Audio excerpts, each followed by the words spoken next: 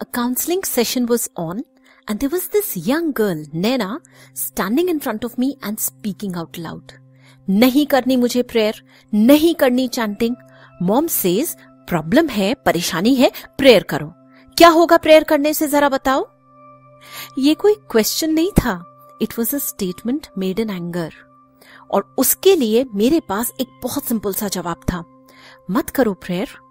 लेकिन एक बार मेरे रीजन सुन लो कि मैं क्यों प्रेयर करती हूं, स्पेशली तब जब मैं बहुत गुस्से में होती हूं या फिर किसी प्रॉब्लम में. एक्चुअली आजकल का जमाना अलग है. You can not force things on your children. उन्हें हर चीज में लॉजिक और रीजनिंग चाहिए and that is why they counter question. इसीलिए like a sales person we need to cell the idea to them. उनको कन्विंस करना होता है, सेटिस्फाई करना होता है, ताकि वो खुशी खुशी उस आइडिया को अपनी लाइफ में अडैप्ट कर ले. सो I started to talk to her. मैंने कहा कि नैना, जब भी लाइफ में कोई परेशानी आती है, कुछ भी नेगेटिव होता है, हम बहुत डिस्टर्ब हो जाते हैं, एजिटेट हो जाते हैं, बहुत तनाव में आ जाते हैं. और उस समय की हमारी सबसे अर्जेंट नीड होती है शांत होना, टू काम डाउन. और हर इंसान का, हर इंडिविजुअल का एक अपना तरीका होता है अपने को शांत करने का. कोई म्यूजिक सुनता है, कोई कलम उठा लेता है, कोई कुकिंग करता है, कोई शॉपिंग, और कोई फोन उठा के अपनी प्रॉब्लम्स को शेयर करता है. तरीके अलग अलग हैं, लेकिन सबका मकसद एक ही होता है कि उस एजिटेटेड कंडीशन से निकलकर पीसफुल स्टेज की तरफ जाना. And all these activities help. ये सब कुछ हद तक काम करते हैं. लेकिन अब यहां आता है मेरा point. When I am in trouble I pray, I chant, और तब मैं राइज करती हूं to a higher meditative stage. ध्यान से देखा जाए तो मैं उस डिस्टर्ब्ड स्टेट से निकलकर नॉर्मल पे आई, और नॉर्मल से राइज करके अब मैं एक हायर लेवल पे पहुंच गई हूं. And that is where there is clarity of thought. ये वो स्टेट है जहां हमारी प्रॉब्लम्स का सोल्यूशन, हमारे क्वेश्चंस के आंसर्स हमें इंस्टेंटली मिल जाते हैं, क्योंकि मंत्रा सिंपली कुछ वर्ड्स नहीं है जिनको एक साथ एक सेंटेंस में जोड़ दिया गया है. They are ancient. ये प्राचीन है और इनमें इतनी पावर होती है that they can energise every atom of your body and soul. आपने नोट करा है नैना that different sounds have different effect on humans.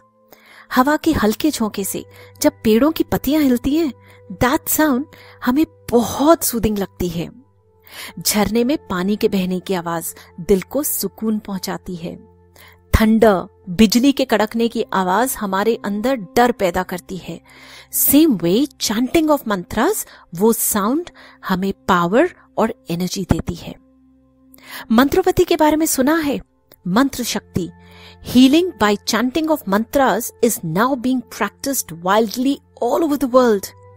दुनिया इसकी महिमा को पहचान रही है. मंत्रास चैंट करने से हमारी बॉडी में वाइब्रेशन क्रिएट होती है, जो हमारे चक्रास को बैलेंस करती है.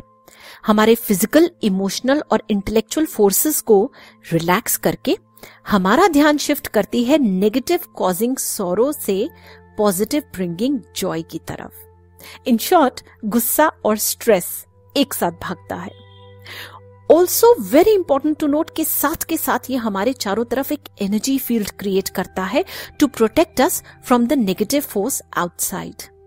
तो हुआ क्या, चैंटिंग से अंदर का भी नेगेटिव क्लियर हो गया और बाहर की नेगेटिविटी से भी हमें प्रोटेक्शन मिल गई.